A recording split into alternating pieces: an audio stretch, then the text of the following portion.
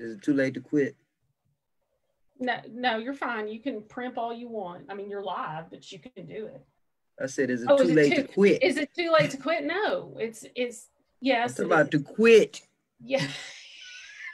Yes. Doing this. It is too late to quit. Yeah.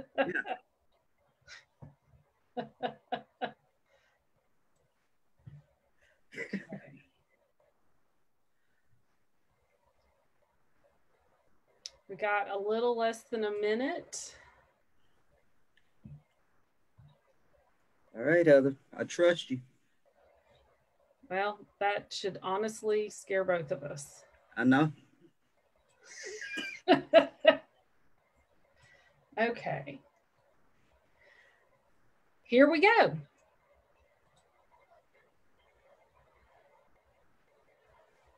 I think.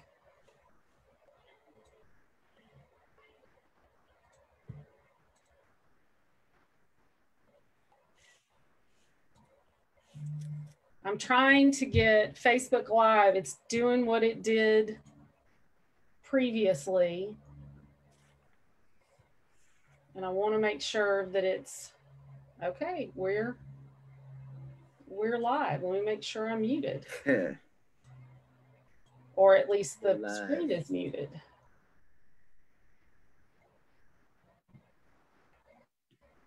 Okay.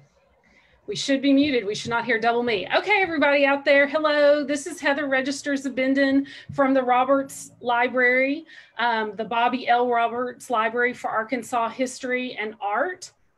The Roberts Library is located in downtown Little Rock across Rock Street from the main library and houses the galleries at Library Square, the Butler Center for Arkansas Studies, and the Encyclopedia of Arkansas. I want to thank everyone for joining us. Let us know if you're out there by saying hi in the chat on Zoom.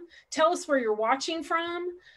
We'd like to know. We normally get people from Arkansas and from Little Rock, but we'd love to know where everybody's from. Same goes for you over on Facebook Live. It seems to be streaming okay, so let us know if you're out there as well. So before we get started with today's program, I want to do a few Central Arkansas Library System related announcements. Most of our libraries are now open on specific days and hours for in-branch services like computer usage and shelf browsing. Please go to CALS, that's CALS.org, to find out what days and times your branch is open. Curbside is still an option at most all branches in the system. Again, check at cals.org for more details and specifics on that.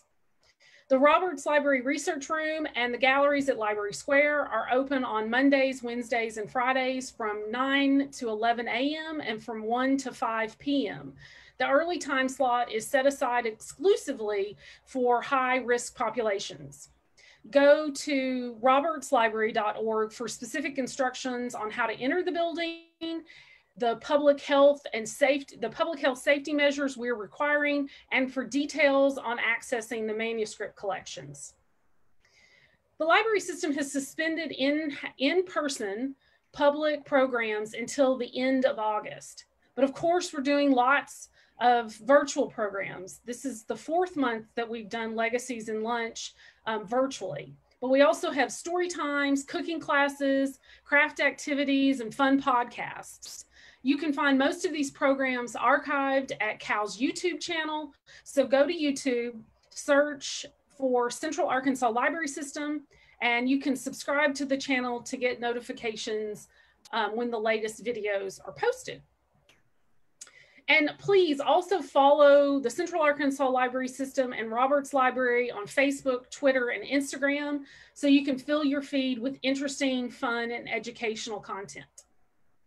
One of the things we are doing at Roberts Library is collecting stories, photos, and art related to the COVID-19 experiences of Arkansans. We did a similar collecting initiative last year during the Arkansas River flood. So go to robertslibrary.org for more information or to submit your photographs and stories. We want to hear from you. Your story is important to Arkansas history. Okay, so now it's time for our program. As you can see, or hopefully you can see, there is Rhonda Stewart. She is one of the employees at the Roberts Library. So a quick program note before we get started. This program is being live streamed to Facebook, and afterwards we will also upload it to the YouTube channel in the next couple of days. So you'll be able to watch it over and over again in perpetuity and get all the information, all the wisdom and information that you need from Rhonda. A few instructions about the webinar. Please type your questions for the speaker in the chat and use the Q&A for tech questions or issues that you're having with Zoom. I will try my best to help you while Rhonda's talking. And I will also be monitoring the comments on Facebook Live. At least I think we will. Last time that didn't work so well. So fingers crossed, hopefully it will work.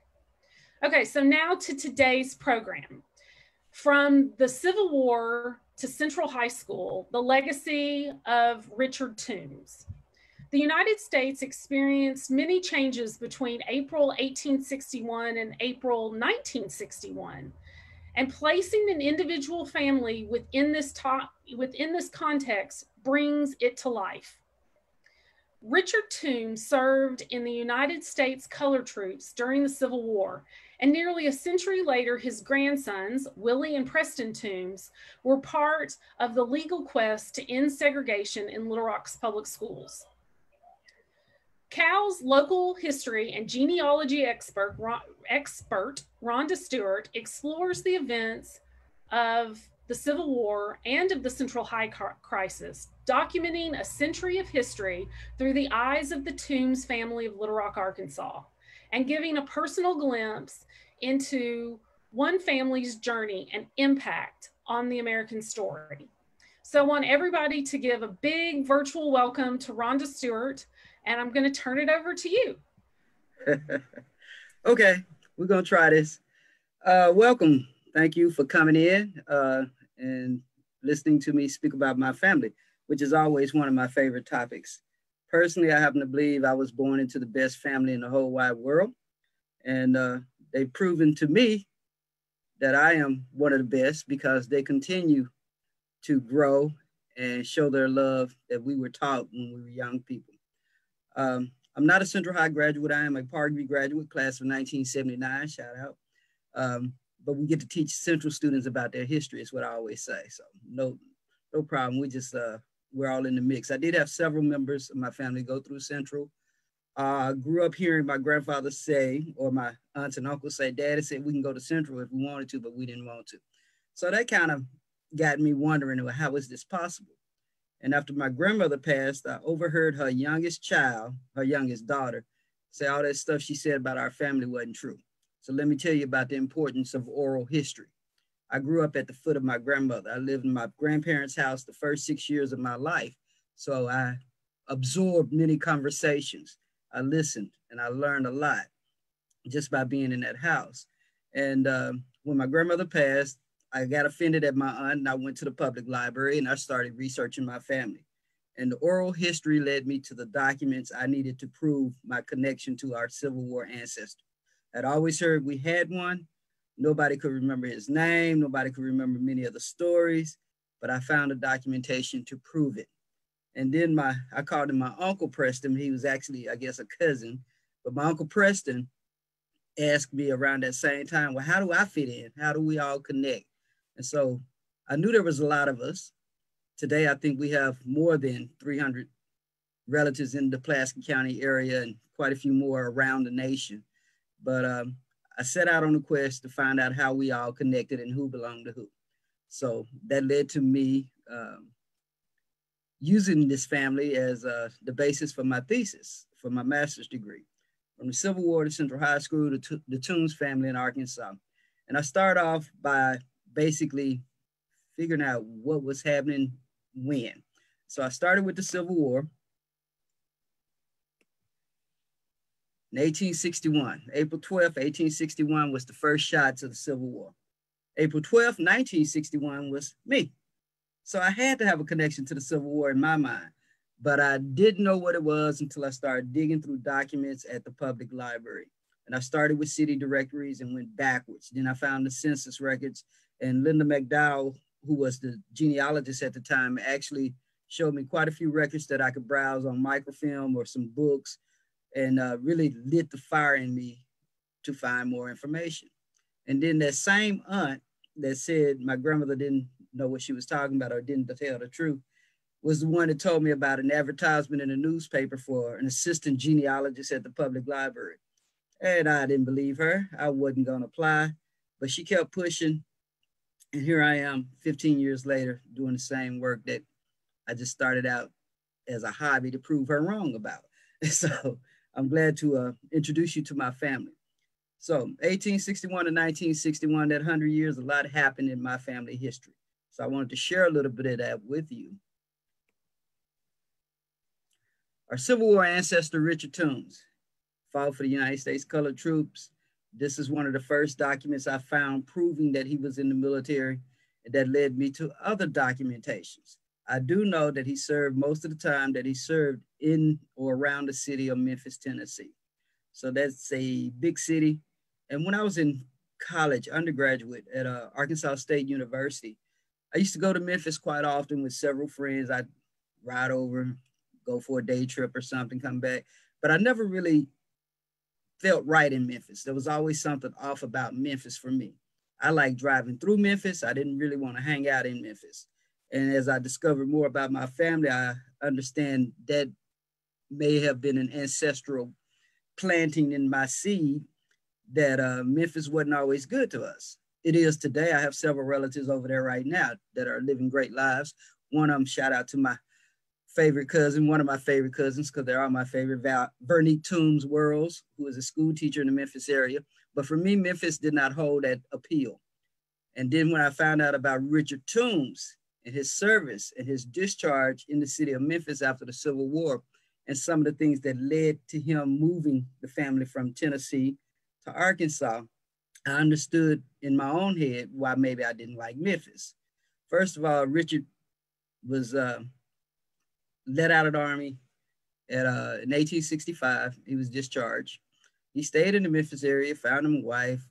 1866, there was a race riot in the city of Memphis. He survived that. 1868, there was a flu outbreak in the city of Memphis. He survived that. And then brought the family to Salkehatchie, Arkansas. So again, that brought me quite a few questions. I kept digging and I found a couple other documents. This is a declaration for invalid pension, proof that that ancestor served in the Civil War and he drew a pension. I noticed on this document, I know it's not real clear for you to see, but the name Richard Toombs is misspelled. It's spelled Tooms. And then I noticed there's a little X in between the first and last name. So Richard did not write that name, but he signed an X. That was his mark. So technically he couldn't write. Someone wrote his name for him, and that could be why it was misspelled, which caused a lot of headache for me trying to prove that this was indeed the right person. But I found documentation where they used that name and a couple other spellings, and it was definitely the same Richard that I was looking for. The document on the right side from the National Archives shows me that 3 of his youngest children out of his 8 received a pension on his behalf after he died. And that was Turley Toombs, Carrie Toombs, they were twins, and then Clarence Toombs was his youngest child. And Clarence is the father of Preston Toombs, who was in the Little Rock area with my grandfather, Willie Toombs. So those 2 grandsons were in Little Rock, but they came from the Salkehatchie area. Willie's father is Edward Noxie Toombs. Nobody knew the name Edward until I discovered it on some documentation, because we only knew him as Noxie. That was the story we heard, Noxie Toombs, Noxie Toombs. But his name was actually Edward Noxie Toombs. And so with the 3 youngest kids getting this pension, that's a pretty nice income for a family up on the mountain over there. And led to some interesting conversations about family history. Anyway, proof that Richard, even though he was technically not educated, was smart enough to make sure his children were provided for upon his death. Then I found enough information to apply for my Civil War ancestry certificate. And I applied through the name of my youngest uncle, Charles Knox Toombs, the youngest of 15 siblings. 14 lived to be adults, but he's the youngest. And he's living in the Houston, Texas area right now. This is from the Arkansas Genealogical Society. I had to verify the proof that I was connected to these people, and they sent out the certificate. So from the Civil War, I can document the biological connection to Charles Knox Toombs. And Charles Knox Toombs has sons that served in the military, so it's still going on. We have many military service members in my family.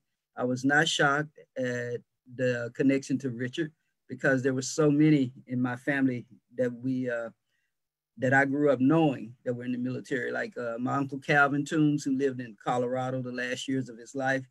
As a child living with my grandparents out in the backyard playing, every time we saw an airplane go over, we would yell, "Hey, Uncle Calvin," because we didn't know what kind of airplane he flew or was in. We just knew he flew airplanes or was in airplanes a lot. So we always waved at airplanes, yelling at Uncle Calvin.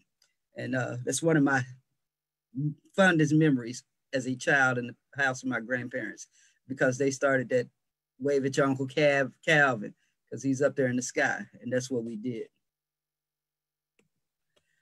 The blessings of family. The paternal side of the family that I'm looking at, and I must say, this is my story, my family, and with every family, there are many different directions you can go. My focus right now is on Richard, his sons, of course, all the way down to me. So Richard Toombs is our Civil War veteran. He was married to a woman named Molly Brown. And I think Molly was a nickname, but I haven't proven it yet. But they were together. She lived in the, right there at that break between Tennessee and Mississippi. So I don't know if she was really on the Mississippi side or the Tennessee side, but she was right in that area. So they got together and had some children. Edward Noxie Toombs was their firstborn child. And his records say he was born in Virginia. And that kind of threw me off, but most of the records say he was born in Virginia, but I know people traveled during that time period and they may have been in Virginia when he was born. He grew up and married a woman named Elizabeth Kelly. Elizabeth Kelly came out of Aberdeen, Mississippi. And together they had at least 5 children that I know of. 3 of them I know lived to be an adult. The other 2 I haven't quite tracked yet. I'm still working on it because genealogy is never ending. There's always somebody else to research. Clarence Toombs was the youngest son of Richard. And Clarence did a whole lot. He was the youngest son, so I'm sure those siblings took very good care of him. He was always traveling with one or another, living with one brother or the other brother. I found him in Lonoke County. Of course, they came out of Conway County. And then he and his brother Turley moved to Oklahoma. Clarence was in Oklahoma at the time of the Tulsa race riots. As a matter of fact, the next 40 years after that event, he lived in the neighboring county. So he was in that area. He survived whatever happened then, but either way, he knew of what happened because he was a young man at the time. And so those stories may have even reached my grandfather, which I'm sure they did, because the practice in my family, his family members kept up with each other, no matter where they were, knew what was going on. Clarence had a child with Willie Blanche Vample. That's the mother of Preston. And so those are the Toombs that you see in the Little Rock area come from Edward and Clarence. Willie Toombs is the middle son of Noxie. He had an older brother, William Henry. I never knew his first name was William till, of course, I found the documentation because we always just called him Uncle Henry. He died in the 1940s, but it was like he was still living as I grew up because the conversations about Uncle Henry were so vivid. One of my aunts actually remembers visiting him when he was in the hospital and how he gave them candy from his hospital room. So I had all of those stories, so I had to find the documentation. He also had a sister named Claire and one name I know we called Aunt May. I remember Aunt May because she was quite a character. I love the characters in my family. There's some very unique people, great personalities. And like I say, I'm from the best family in the world. But Willie Toombs married Adina Butler. That was his first wife. They married at a very young age, early 20s, late teens, early 20s. And they divorced not long after that. Because in 1927, the last lynching in Little Rock, Arkansas, officially was that of John Carter. My grandfather would have been 22 years old when that event took place. Imagine the protesters we have out in the streets of around the world right now, and the age of those protesters and the emotions of those protesters. So I imagine my uncle was in that same kind of vibe, same feeling. He may have understood the Tulsa race riot more than I would today because he was closer to the event. Plus, he had family members in the area. So he may have had firsthand knowledge of some of the things that were said or that were done in that area. So he's got all of that in him. And then this event happens in Little Rock. And so I'm sure he was going off, as they say. Just knowing some of the personalities of the male figures in my family, I imagine he was very voiceful in his opinion about what was happening at that time. So Miss Adina did what most rational people would do. She took her children and went back to her mother's house, and they soon divorced. He then married, by the way, she had 2 children with him. And then he married Myrtle May Pfeiffer, who came out of Clark County, Arkansas. And she had 8 children with him. And one died as an infant, and she died shortly after the birth of that 8th child. Then he married Lily Stewart. Lily Stewart brought 2 children into the family, and they had 2 together. So we're all mixed together as one family because we're family by blood and we're family by love. And so Willie Toombs and his 3 wives, I did not know the difference until I was an adult, which set of children came from which wife, because we were all just family. And then when I found out, I was like, well, I thought Miss Adina was just Mom Lily's best friend because she was at all the family events. I knew her. I got kicked out of school, public schools in the 3rd grade and had to go to Catholic school. And when I got to St. Bartholomew, one day my grandmother, before I got to school, before school started, my grandmother took me by Miss Adina's house and showed her how close she lived, showed me how close she lived to St. Bartholomew, and told me if I ever got in trouble or if something was happening, run to Miss Adina. So I knew Miss Adina as a family member and as someone I could trust. And sure enough, as a 4th grader walking down the street to the public library at the time that was behind Soul Brothers Record Shop on 16th and High Street, was the name then, it's Martin Luther King now. Miss Adina would be sitting on her porch. I thought she was waiting for me all the time. And she'd always wave at me and I always wave back, letting her know I was okay. So I had a personal relationship with Miss Adina. Plus I knew all her kids. They were just my cousins. I didn't know they were her kids. I just thought she was a family member until later in life when I realized, oh, the relationships. Preston was married to a lady named Betty Jane Williams. And I knew her from family gatherings, but I also knew that she worked as a seamstress downtown. And as a 9-year-old, I was allowed to venture out on my own and go downtown and hang out and look around. I always went to the YWCA at the time, and then I would swing by and check in with Miss Betty Toombs. I thought I was checking in, but actually she was checking up on me. I didn't realize just the vastness of my family and their connections.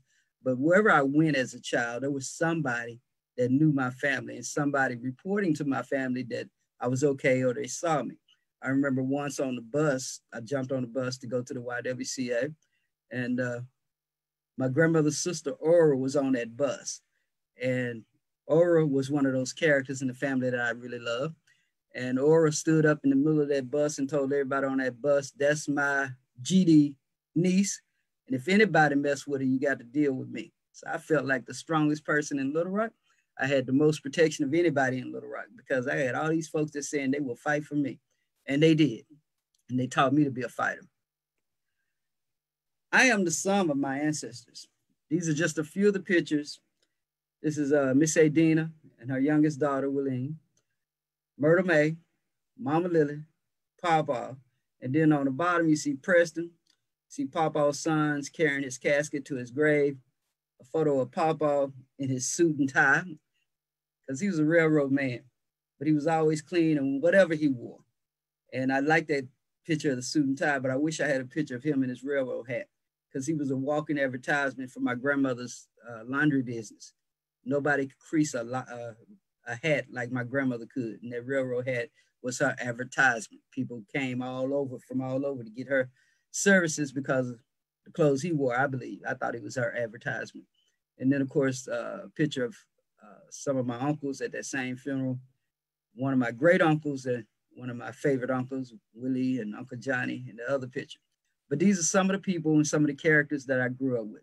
And as a young child, I think that was the best thing that could happen to me because I had all of these opinions, all of these personalities, and I can pick and choose who I wanted to be like. I've always been a gatherer of information. I've always gathered information.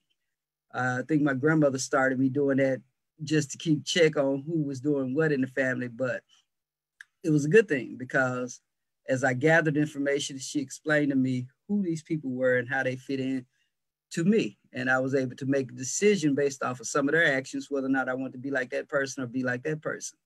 One of the things I definitely got from my family was I'm fluent in profanity because I had an aunt that was very fluent in profanity and she knew how to use it and she used it well. And I learned to use it also, but it got me in trouble. That's the reason I got kicked out of third grade because I was in interaction with a white teacher for the first time in my life. And we had conversations in my family about how to interact with white teachers because we knew this was coming. And I would get stay after school a lot because I would get in trouble because I'd always help somebody else do their work because I always finished mine first, or I would just entertain the class by making everybody laugh. And so when I had to stay after school, that wasn't a problem, except on the days I had to take my little sister to the beauty shop because mama didn't play that. Well, this particular teacher, by the way, the principal was Curtis Sykes. So I'm living with history my whole life and not knowing it. And the teacher said, Black people don't go to the beauty shop. And that aunt that taught me profanity just came out of me. And I said, B, you don't know. And by the time I got to the word no, she had slapped me down on the floor. So I went to get my older brother, my protector. He came back with a toy gun that he had customized with electrical tape and actually made her apologize to me for slapping me. She had a nervous breakdown and left in an ambulance. I'm sorry about that. Changed the trajectory of my life. That's what sent me to Catholic school. But I felt bad because my siblings also had to leave school. But again, the strength of my family got me through that because I didn't quite understand what was going on, why we couldn't go back to school. I love school. I always liked to learn, but I was thankful that the nuns allowed us to come to St. Bartholomew. Plus, I had relatives over there, made some new friends over there, great memories, and learned quite a bit about the history of the Catholic Church in Little Rock. Now, Willie Toombs and Miss Adina, the children they have, Elizabeth, Velma, and Willie was not biologically Willie Toombs, but she was still his. She was still looked at as a aunt to me, a cousin to some, but I knew her name, I knew her, I knew some of the people, and just some of the basic information I found. When you start doing research, you find all kinds of names. So Miss Adina was the daughter at the time of Hester and Jesse Purifoy. I think Jesse may have been her stepfather, I'm not sure, because I haven't verified all of this through my other relatives. This is just my story of what I found. And her siblings were Mary Butler and Melinda Butler. And so when you start doing your research, you will find all these other names.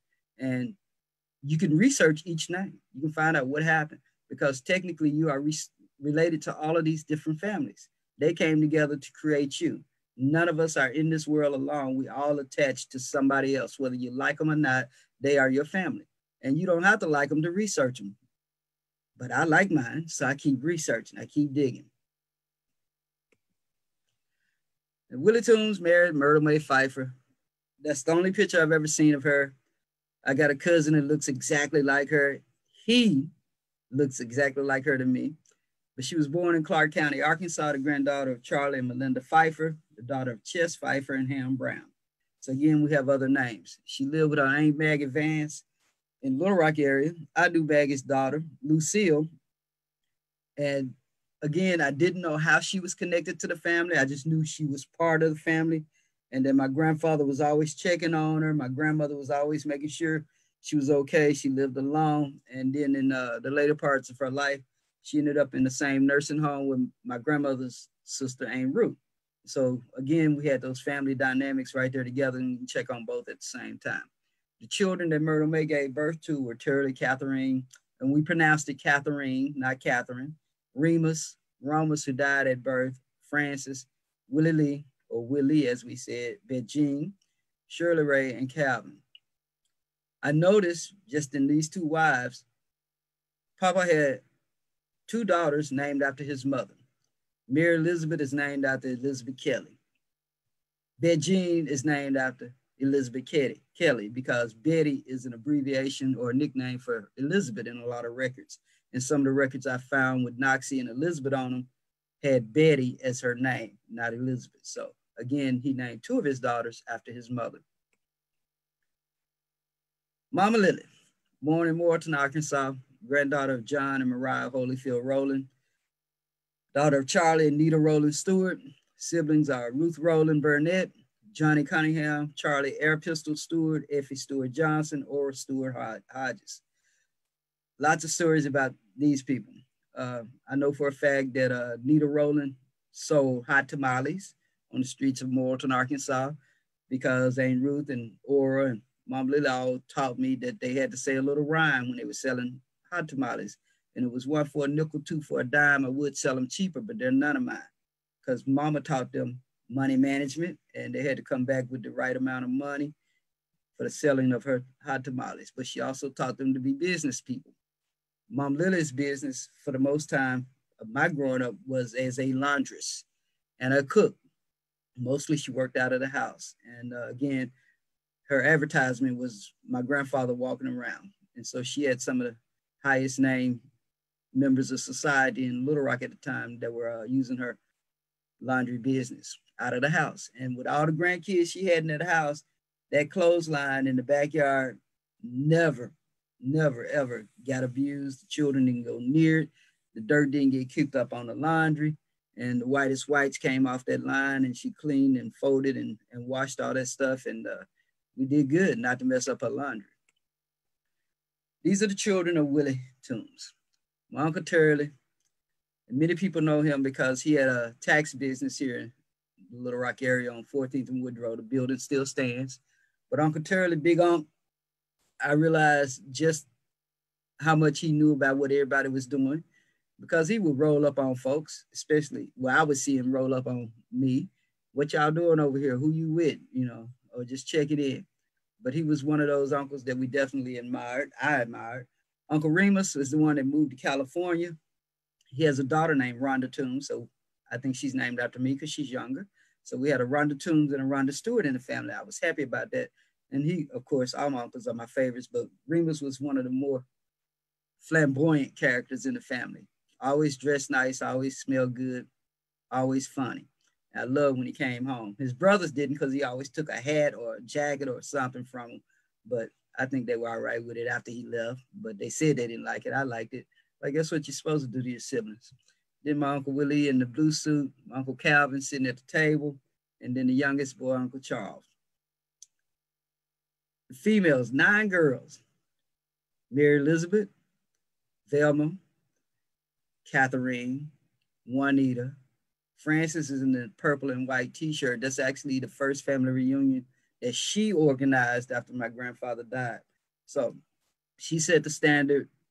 We still try to continue that practice today, not as often, but it happens. My mother, Louise, in the bottom left corner.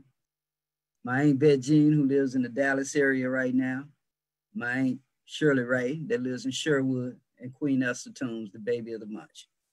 Of these 14 children, only 3 survived. The 15th one, as I said earlier, Romus did not live to be an adult. He died in infancy. But I knew all of these people. And again, the information that I gathered from them pushed me to do what I do, made it easy. Just a fluid situation for me to move into the genealogy world just simply by looking at my family and what they had going on.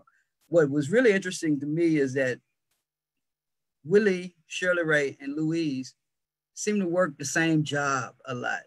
There were at least 3 instances where they worked on the same job, same location, beginning with economy drug. I'm like, either they're good workers or they're good at getting their family members hired.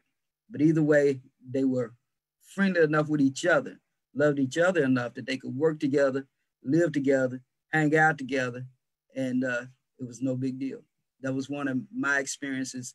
And I'm like, they had to get it from their parents because it was passed on. And it's my belief that most of the good that we do comes from our parents. The other stuff is what we choose to do. But we usually pass on the best of what we got from our parents. Some of my favorite pictures, and I got cousins I know that will be upset with me because I didn't put their picture in or I didn't get the right picture of them. But these are some of my favorite pictures. The 3 at the bottom, the 3 girls at Central High School, Deborah Ann, Galen, and Regina. I like those pictures because of the time period that we took and because they are at Central. Again, Central High School was a vital role in my family history. Not only did my aunts and uncles participate because of my grandfather and my uncle Preston in the Avery versus Cooper case, which started the legal basis for the Central High crisis. But my uncle Henry, my grandfather's brother, actually was one of the concrete finishers on that building. He worked at that building as they were building it. So again, that family connection to the building is there and cannot be denied.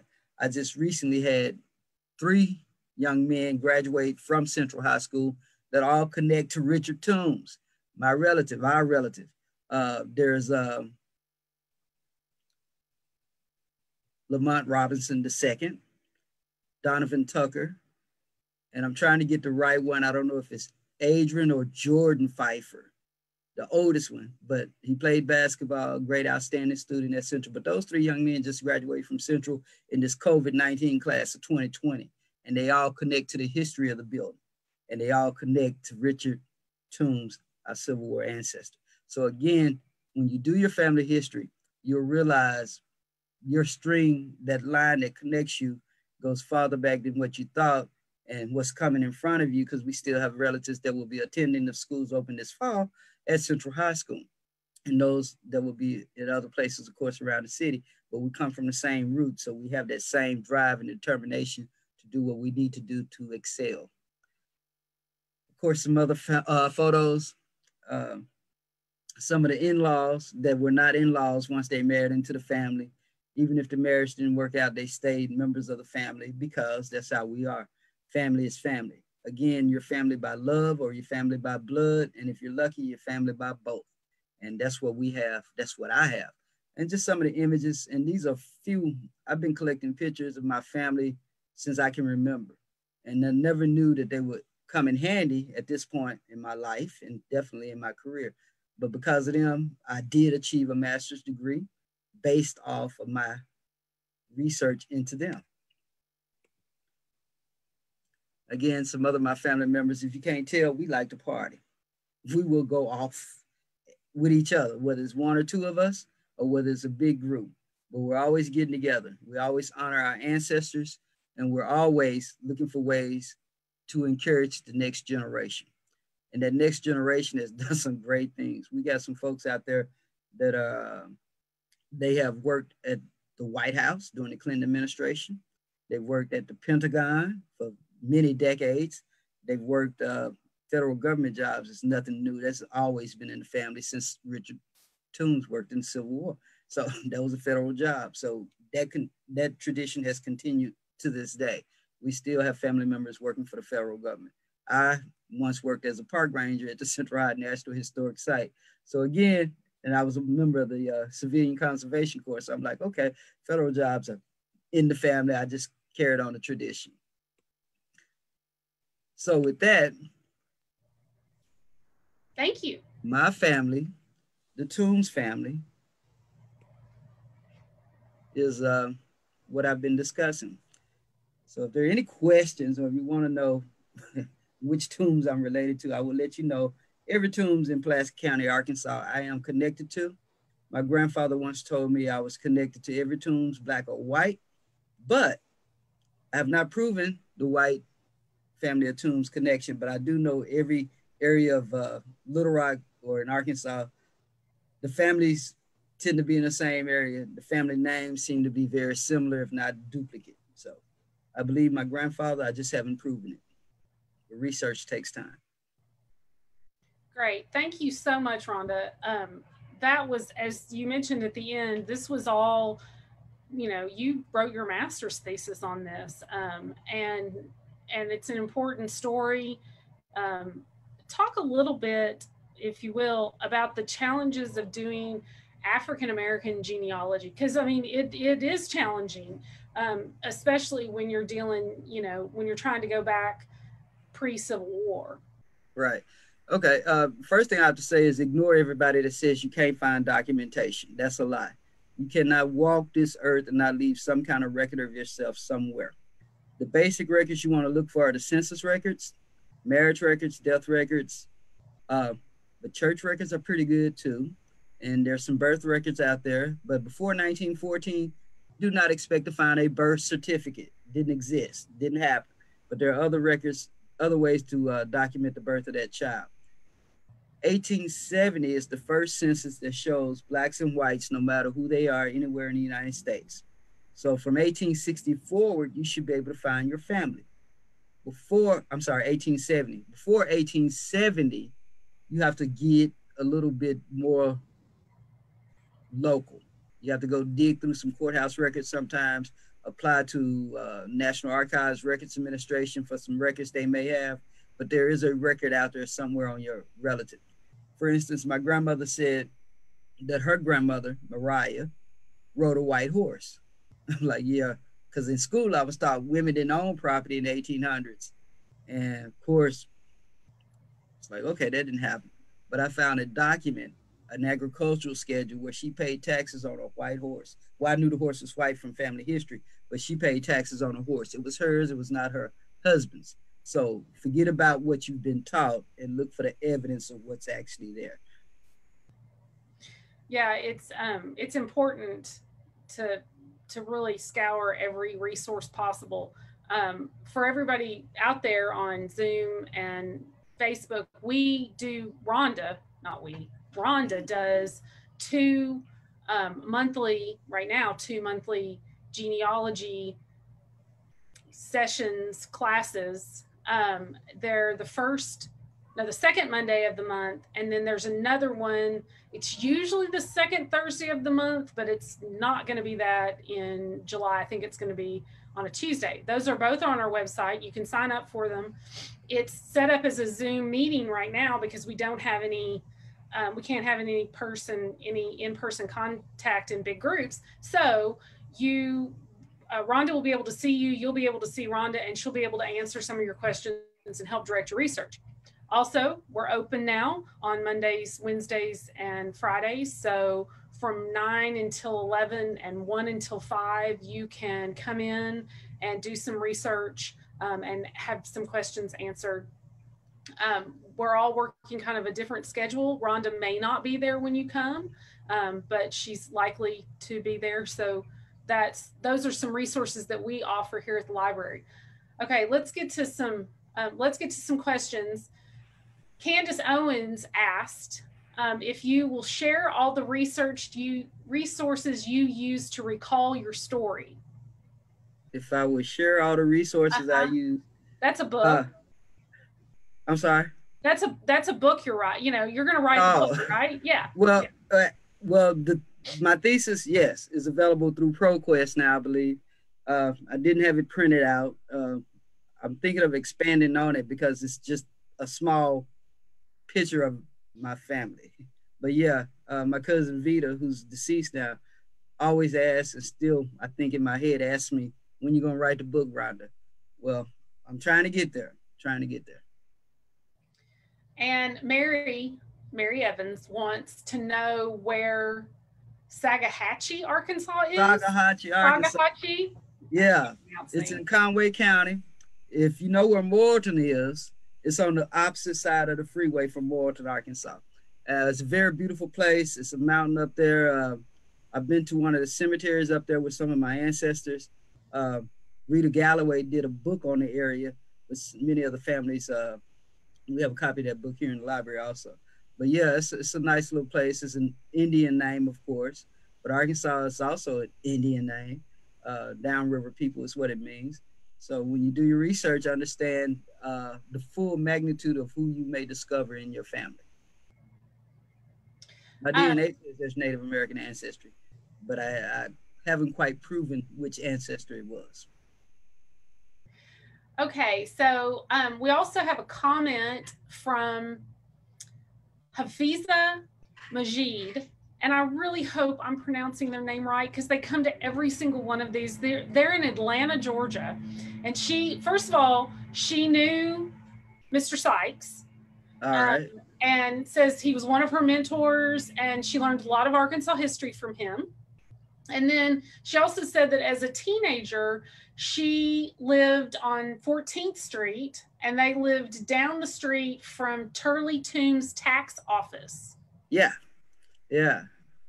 And when all this is over with, all this COVID stuff, she's going to come to the library and meet you. So okay. So I'm sure she knows many of my relatives then. Yeah. Yeah. Yeah, you used to talk about, when we were at Central High, you used to talk about Jones Street. Right. Is that where your grandmother was? When I was born in 1961, my family lived at 1111 Jones Street, 1111 Jones. It's an empty lot now. It's literally 2 blocks from Central High School. And so as Central was integrating, I would ask people, well, people would ask me, did your family live in the neighborhood? I said, that depends on your description of the neighborhood. Because we were within a 2-block area, but most people don't describe that 2 blocks away as part of the Central High neighborhood. Central High neighborhood usually starts around 12th Street and goes down to 16th. So we were just on the boundaries. But I remember my Uncle Turley telling me a story about how they climbed the trees to watch the football games in the stadium. And so, and then of course, Dunbar played their football games in that stadium also. And most of my relatives did go through Dunbar. So we have a question about signing up for your genealogy sessions. You can go to robertslibrary.org. The classes are called Finding Family Facts, and you can register for them. There'll be a link, and you register for the Zoom webinar meeting. It's really a meeting, not a webinar. But yeah, you'll be able to sign up for those. The first one, I got to look at a calendar. The first one will be on the 13th at 3:30. And then I think the second one, didn't we decide on July 21st at 10 o'clock? I think so. That's right. That's a Tuesday. I think so. Yeah. But go to robertslibrary.org. That really tells you where the right dates and the right times. Don't trust me. So I think this is your cousin, maybe, T.I. Davis. Maybe not. I don't know where I got that from. Well, I claim everybody. So. Was there anything about your history that you found that changed your view of history or your history in doing your research? I understood my grandfather a lot better when I realized the events that happened during his lifetime. When I knew him, of course, he was an older man sitting back on the patio, which I love to sit out there on the patio with him. But I didn't realize he was maybe as militant as he may have been in his youth, because he was just chill when I knew him, unless something was going on. But I understood his love for his family, because no matter what was going on, he brought his children together all the time. There was never an event that he did not have his children at his house. I never saw the man go to a church, never saw him drive a car, but he got where he needed to go, and he was spiritual in nature. And so I understood more about his love and who he was after learning some of the details of what happened during his lifetime. So Crystal Taylor, who's the granddaughter of Betty Taylor, would like to know if it's possible to get this particular slideshow. She would like to show it to her siblings. Well, the slideshow and the whole the whole presentation will be on YouTube in the next couple of days. And anybody who participates in this will get the link to YouTube emailed to them once it goes up. So, by the way, Crystal is my little cousin, even though she's an adult, and she is the granddaughter of Marion Taylor, who was married to Bejean Toombs Taylor. Marion Taylor is the first Black state trooper in the state of Arkansas. So again, family history is all around me, and man, she is one of those grandchildren. Yeah. And she's also, I believe she's the one that's a teacher in Memphis also. So I got a couple of teachers over in the Memphis area that are family members. Well, and I think one thing that you and I talk about a lot, or we try to impress on people, is the importance of recording all of this, getting it down in some form or fashion, whether it be writing it down or, having a file of your research, because you don't necessarily have to have done anything. What you can submit a photograph to a county historical journal to document your family's place in that county. One of the things I also meant to mention, Heather, was before you can get to the library, or let's say, for instance, now when it's hard to get into the building, you can start at home. A lot of times the best history is documented in your home. It's that junk grandmama used to keep, that all those papers that nobody knew why she kept them. Go through them, because there may be some details. It could be an obituary in there. It could be a poll tax receipt or anything that will lead you to more history of your family. So go through family archives first. And Acadia wants to know, she's curious if there were other events or eras in Arkansas history that were particularly significant for the Toombs family. For example, what was happening in Sagahatchee, I'm going to say it wrong again, that attracted the Toombs to Arkansas? Well, a lot of those soldiers in the Memphis area that survived that race riot of 1866 and the flu outbreak of 1868 made their way to that area of Arkansas. The United States was expanding. People were moving around. My grandmother used to say Arkansas was the best place you could live if you were Black living in the South. And I didn't understand what she meant by that. And what she meant was the rules and regulations in Arkansas were similar to other Southern states, but they were not carried out in the same way. Arkansas had more free Blacks than many other states around us during the time of slavery. There were over 600 free people of color living within the state of Arkansas before the Civil War. So your ancestry may not include slavery. You cannot claim slavery until you prove slavery. And though I suspect there may have been slavery, especially with a name like Toombs, I have not proven that slavery yet, because I don't know much about Richard's immediate family. I suspect, just based off of the number of children that are had by each generation, that he was from a larger family, but I have not proven it yet. Okay, so this segues, I think, really well into, okay, tell us how many relatives you've got in and around this area. Yeah, there's over 300 members of my immediate family in the Pulaski County area that I've documented. We're the 8th generation actually has been born in the city of Little Rock. We've been in Little Rock since 1895. We've been in the state of Arkansas on the Toombs side since 1869, well, actually, they show up on the 1880 census. So in 1870, they're still in the Memphis area. By 1880, they're in Arkansas. Well, and also talk a little bit about family reunions, because, growing up, I remember distinctly 2 family reunions, one on each side of my family. So it's not so, it's not really, white people don't do it that much. Yeah. I mean, I know that they do, but my white family didn't. So talk about family reunions in the Black community. It's a gathering theme, but it's a way to pass on that oral history. And it's a way of letting the family know that you love them. With me, the family reunions were not an organized thing before my grandfather died.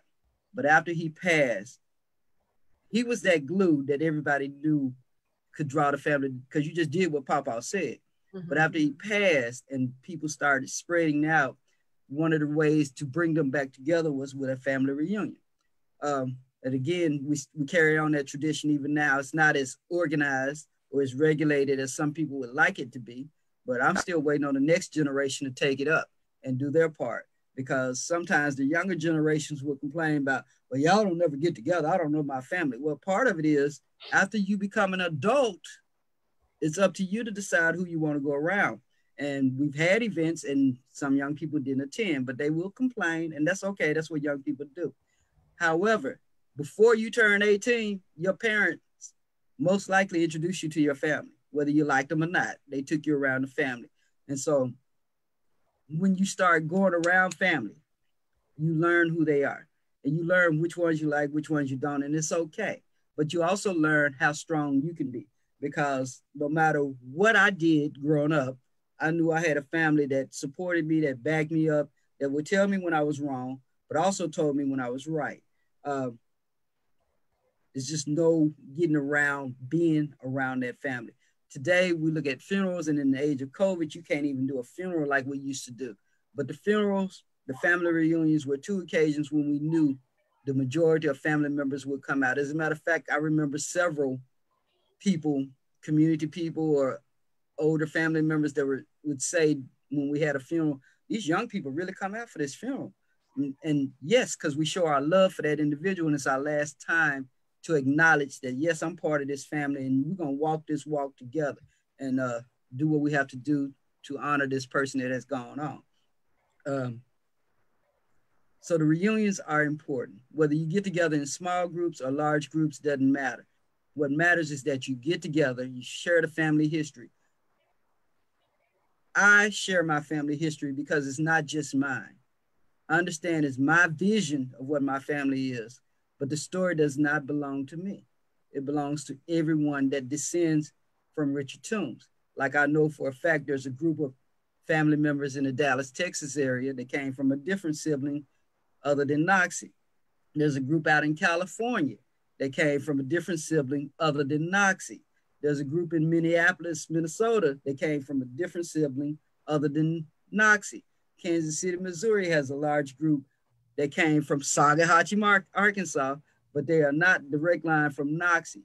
Noxie is one of 8 children, and that's the line I have followed here because I descend from Noxie. So somebody in the chat wants to know if it says, was he originally from Memphis before he was a soldier? I'm assuming we're talking about. That's what I haven't proven yet, because Richard Toombs is a fairly common name. He may have had nicknames run deep in the South. I haven't proven who his people were. I haven't even verified his correct year of birth. I just know he was a soldier. What the military says is 1835 is when he was born. But I've seen other records that said he was born 15 years later. So was he a teenage soldier or was he a boy soldier? I don't know. I do know he served in the military and that he drew a pension. So I would go on the military record that he was born around 1835. And most records say he was born in Tennessee, but he may have been born on the eastern side of the state and not in the Memphis area. So in searching Memphis and do more research. In searching the name Toombs, I mean Toombs. Yeah. You can only imagine the versions of that you see. I mean, I could, don't do a phonetic spelling of it on the computer because you're gonna get Thompsons, Thomas, Toombs, all kinds of stuff. But it's painstaking, but you can find it. Even though the word is mangled a lot, you can find. One of the things when you're doing your research, the reason why you want to look for family groups, like if they had siblings or you know who the parents are, is because it gives you insight into the misspelling sometimes. Because these people a lot of times were not spelling their names to the people writing it down. The people writing it down were listening and writing down what they heard. For instance, Myrtle May, what confused me about her is I couldn't find her as a child. I knew her story, but I couldn't find her. Well, as a 7-year-old living with her grandparents in Arkadelphia, Arkansas, she wasn't listed as Myrtle May on the census record. She was listed as Mutt, M-U-T-T. How do you name a little girl Mutt? I couldn't understand that. But what I do understand about my family. Some family members may have had a liking for a plug of tobacco or something, and they were chewing on it, and somebody asked them, what's their child's name? They said Mert. And because of what was in their mouth, it might have gotten muddled, and somebody wrote down Mutt. They may have called her Mutt. I don't know, but I don't think so. I think Mert was probably the shorter part of Myrtle May, and somebody misinterpreted it and wrote it down as Mutt. But I found her and verified that it was her. And again, I would have never associated that name with her, but I found it. Yeah, good.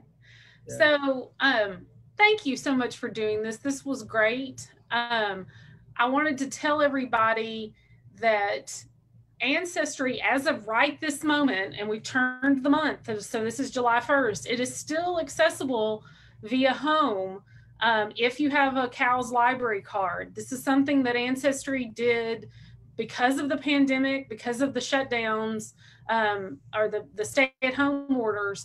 They have allowed libraries to give access at home, which normally you had to come into the branch to use. So as of right now, we've turned the month. We've kind of held our breath on the last day of every month to see if it was going to go away. So I just double checked, and it's up, and I'm at home, so I'm not on some special library computer. But, and also Family Search. Yes. Family Search is a free database. You do have to register. It's from Salt Lake City, but it's worth the time and investment to go to Family Search. And they're adding new records all the time. So don't give up. Look for your number, the names of your family members, and don't expect them to be the person you knew when they were 80 years old. Look for them in their youth. Most of us do not have the same job our entire life. Most of us are not around the same people our entire life. So look for them in the situation they were living in at the time they were living there. For instance, my grandfather was born in Galloway, Arkansas, but most of his life was spent in Little Rock, Arkansas, which is in the same county, but a little bit different area. Well, and if you see something on the internet, I mean, don't believe everything you read on the internet, but if you go to Ancestry or Family Search or Heritage Quest and you find a family tree that somebody else has done and you think that that's your relative, but you're not really sure, go do the research on your own. You may have a different view of it may be your family, but they may have made a mistake, or they may have missed something that you can see. You can go down that path too. Don't believe what you read. Also, another reason for writing it down is it can be corrected if you are wrong. Yes. So you can be updated all the time. For instance, I forgot my grandfather was not the youngest son of Noxie. He was a middle son because he had a younger brother named Johnny, which I hadn't been able to find yet. But Johnny's a fairly common name also. Mm-hmm. Well, thank you, Rhonda, again for doing this. Thanks to everybody out there in cyberspace for joining us. Participants will receive a survey. You should see it as soon as I hit end of this webinar. If I did everything right on the front end, we'll see.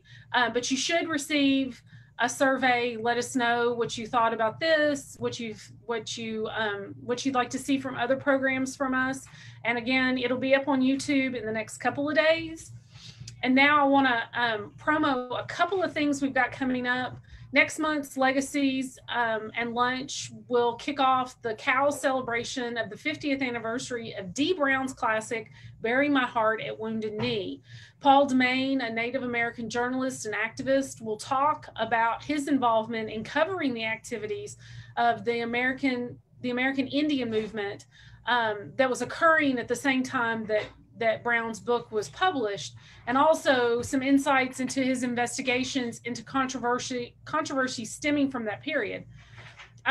It'll be here on Zoom and Facebook Live, if we can get Facebook Live to work again, which we did this month. So fingers crossed, and watch your social media feeds and your emails for links to sign up. It's not available for sign up quite yet. Also, on Monday, after the July 4th holiday, so that'd be July 6th, don't miss CALS Encyclopedia of Arkansas's Monday Malady series. The talk this Monday will be about Civil War soldiers and the the horrors that happened to them because of, you know, a war. And so it's about, you know, it's about the gory details of war. And go to encyclopediaofarkansas.net to see the details of that whole series. So thanks again, everybody, and we'll see you soon. Thanks, Rhonda. Right. Document your family history.